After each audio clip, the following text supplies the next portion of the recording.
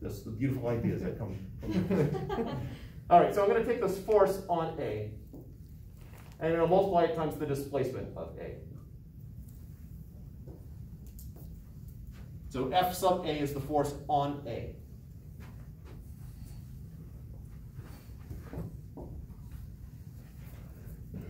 Now, Newton's second law, what does force equal? Mass times acceleration. Now, there were a lot of quiet voices there. That would have been an incredible time. Could have been like a choir. Yeah, absolutely. That's the massive thing. So now we have this acceleration times time. Acceleration, what's the math definition of acceleration? Velocity over change of time. All right, so I have change in velocity over change in time times, and there's a dot here on purpose. This is we're doing a dot product. This is a dot product.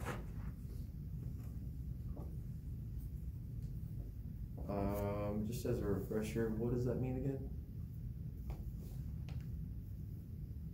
I feel like I've done it already, but did we talk about dot products in here? You did, but I just don't remember it. Okay.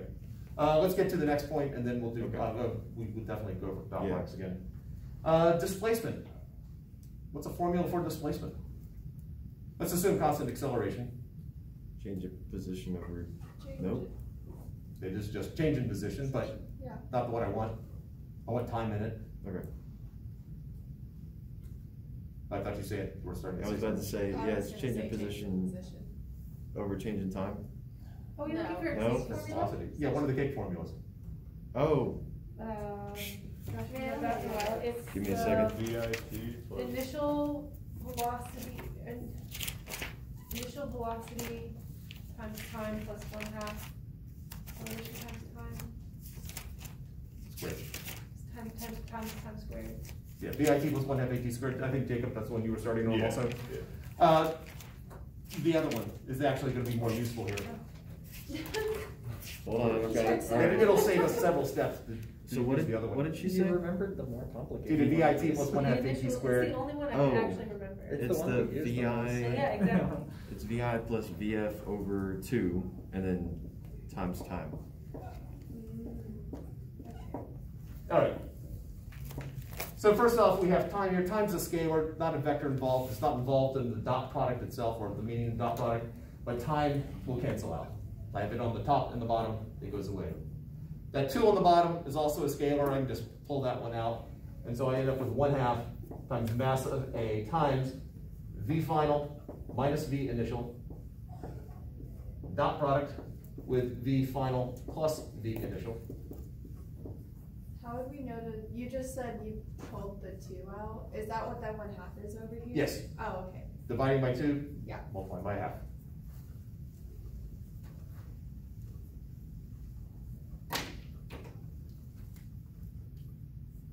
So now dot products. Wait. What's the VF minus VI times VF plus VI? Where did that come from? All right, so change in velocity, change is always final minus initial, so that becomes V final minus V initial. Okay. And we have VI plus VF here, all I did was just change the order of Oh, addition. okay, gotcha. Commutative property of addition says I can do that.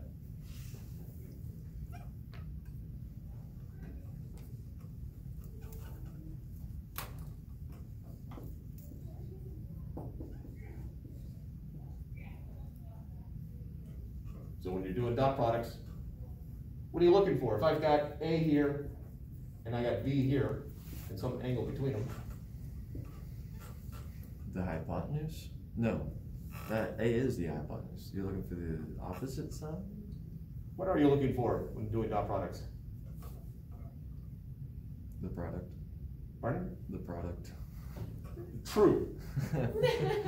You're looking for the dot product too. Yeah.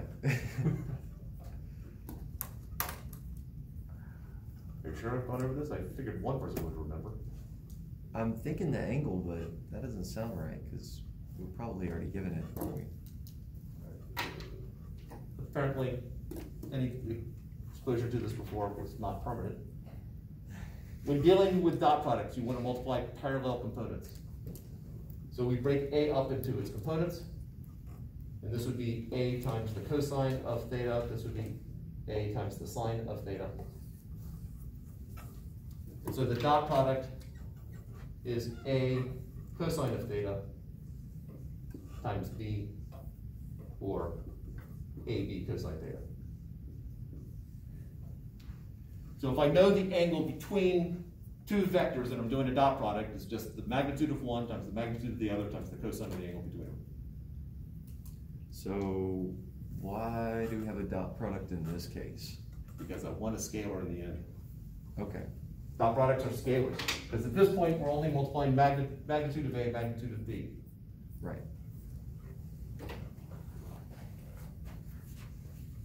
Just a quick bit here, if I have 5 newtons, 30 degrees, times 4 meters, 10 degrees, what is the dot product between the two?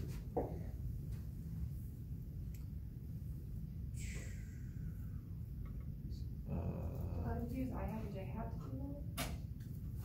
I don't have I hat J hat over there. 5 newtons would be A, right? Yep. And then, So like 5 times 4. Okay. Cosine of So we have 5 newtons times 4 meters times the cosine of 10 degrees, 30. 40. 20. there we go. It's the angle between them. Oh, Right. This one's at 10 degrees, that one's at 30 degrees. The difference between them is 20 degrees. you know, I'm sure if we just took a little time, we would have gotten it. Yeah. Just keep going down. Jacob was waiting for the other players to sacrifice I, themselves. for process of elimination, I was just going with the next one. I should have picked numbers that work better, but cosine of 20 degrees,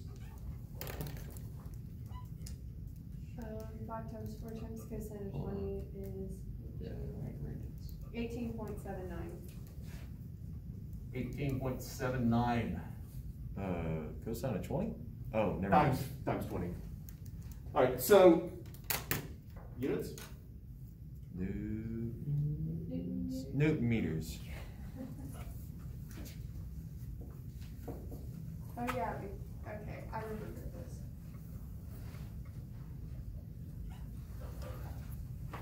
If we have it in I hat and J hat, so if I have 2 I hat minus 3 J hat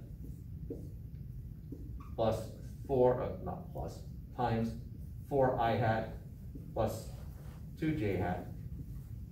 Since we care about multiplying the parallel parts to it, we can just cut to the chase. I think last time I went through and I wrote the whole thing out and then we got rid of stuff. But you just multiply the parallel parts. 8 Minus 6. minus 6. So this answer would be 2. I didn't give any context to it, so that 2 has no meaning other than the fact that it's the math answer. Yeah, I was about to ask what that means, but okay. I might have tuned out for a second. You said we multiply the. Oh, okay. We multiply them together. Gotcha. Yes, when you're doing a dot product, because technically you would FOIL it out, but I dot J Yeah. is 0. Okay.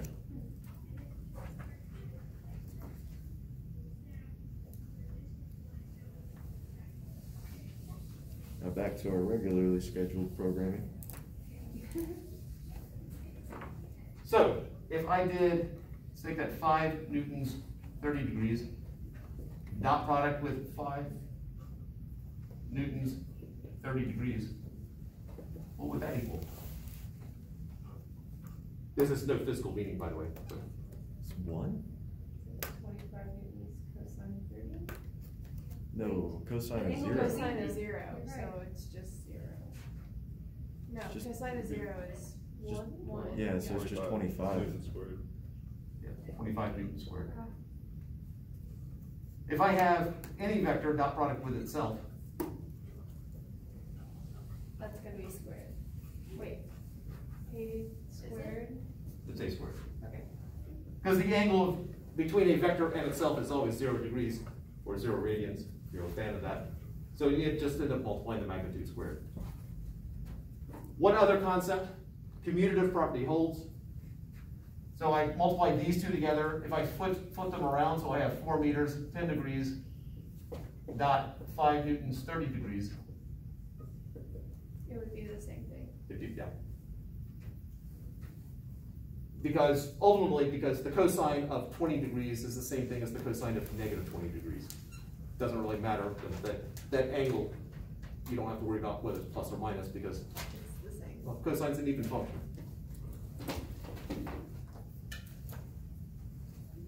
All right, other questions on dot products before we actually use it? We know this is scalar because we don't have a vector to go with it, or When you do dot products, it produces a scalar. I mean, it's called a scalar product also. It's just right.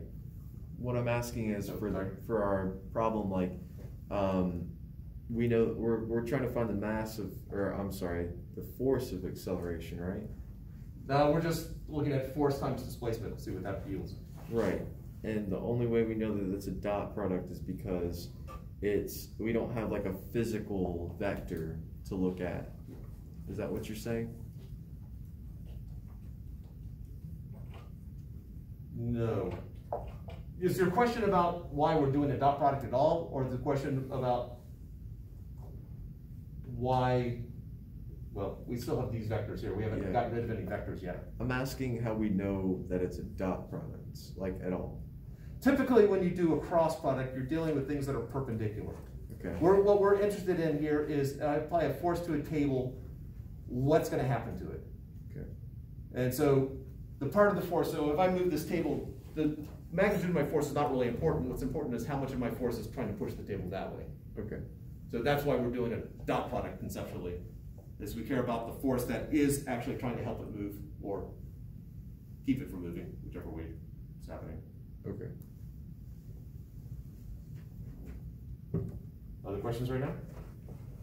I do have a question just about why we didn't leave this at, maybe you said this before, but why this one down here was not left at a I hat minus 6j hat. You said I hat times j hat is 0. Right. Is I hat times I hat equal to 1? Yes, it is. Oh, okay. Because the magnitude of the unit vector is 1.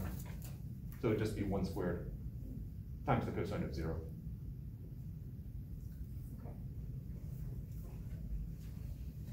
Yeah, it's critical when doing a dot product that the vectors go away at some point.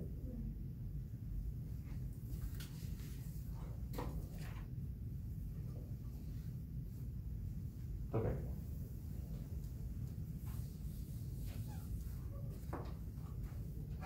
So I got a dot product right there. We're going to FOIL. So I have 1/2 mass of A times VF dot VF. That's the first. Outer plus VF dot VI. Inner negative VI dot VF plus VI dot VI.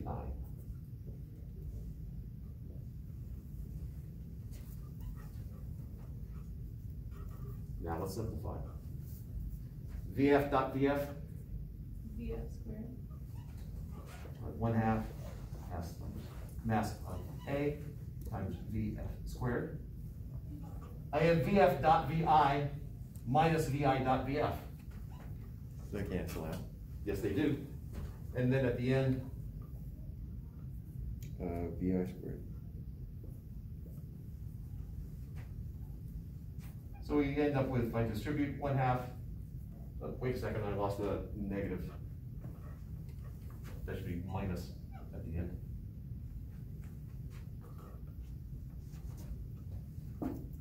So I have 1/2 MA times V final squared, and that's speed squared, minus 1/2 MA V initial squared.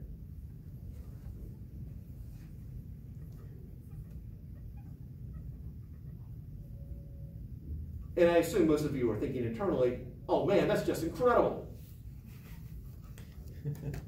Oh, we're going to take it one step further. Well, okay, more than one step, but we'll take another step now. Physicists don't like writing 1/2 mv squared. That's just too much for them to do. So they said, hey, let's just use a single letter. How about a capital K? Oh, no. You're joking, right? And so this right here just becomes K final of A minus K A initial. And that's just the change in K. Yeah, now all pieces of it fall into place. Oh, goodness. A moment for questions before I actually explain why they bothered to use the letter K. Is it a capital K? It is a capital Is K. it critical? Yeah. What is K? Great. It's Solubility. this letter right here, that's K. Like, yeah, but what is it? I'll get to that in a moment. Yeah. Do you? I knew that wasn't your question. Do you have any idea why so many people are infatuated with the letter K in like physics and chemistry and? And ultimately, I suspect a lot of it comes from, I assume that the German word for constant starts with a K. And so that's probably where a lot of the stuff comes from. Good to know. I'll Or the Latin or the Greek. Those are the three main culprits for why they choose certain letters. All right. All right. Other questions before I actually try to connect this?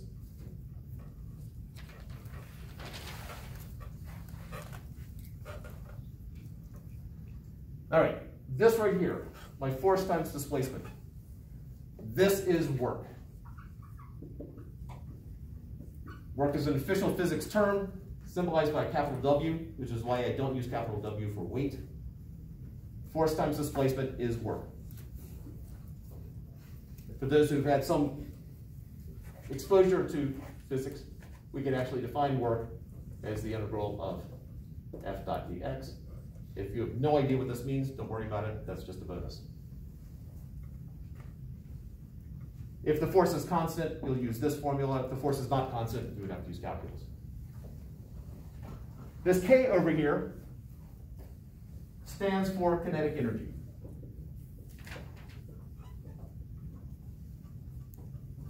In this particular case, K from kinetic, which is from the Greek. In our formula for work, are we gonna have the subscripts like the A and the A? Or is that was just pertaining to our? That was pertaining to our specific example here, but we can make it more generic.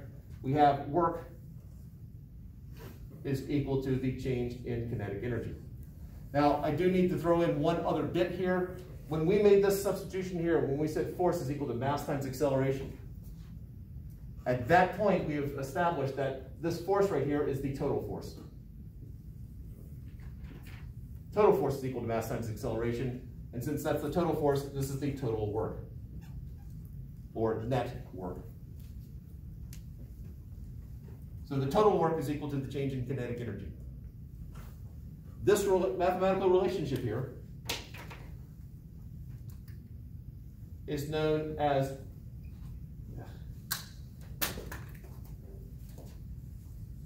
the work energy theorem.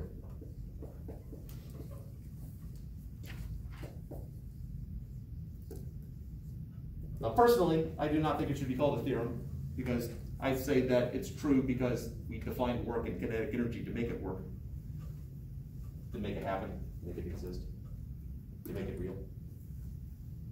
But it's still called the work energy theorem.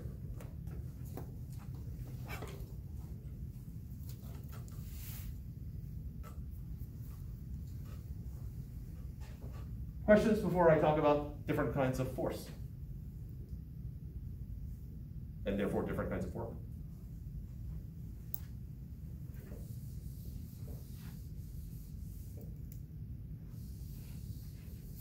Do you have an opinion on the term workforce?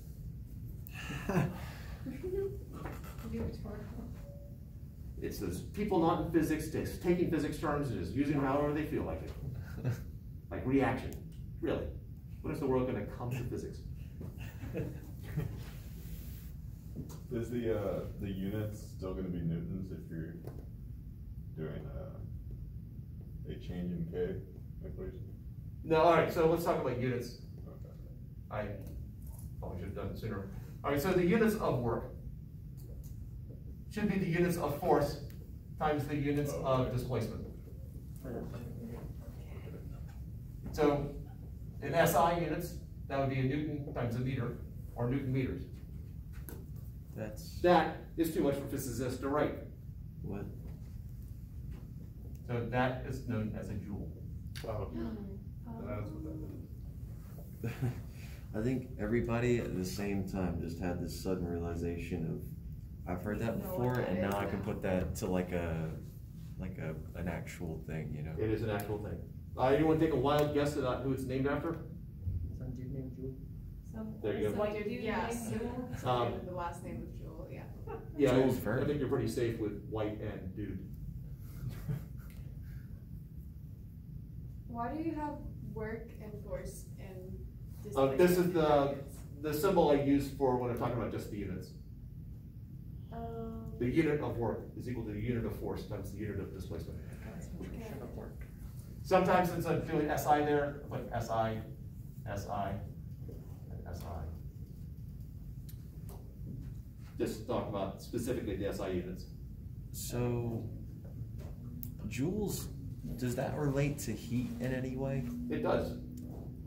Is that Because heat deals with energy transfer, and so we're dealing with energy joules. okay, so like the amount of joules that it would take to heat up water is saying how much energy it needs to make everything heat up, like move around faster. Yes. Okay. Yeah.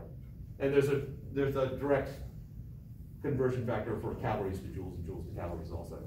Okay.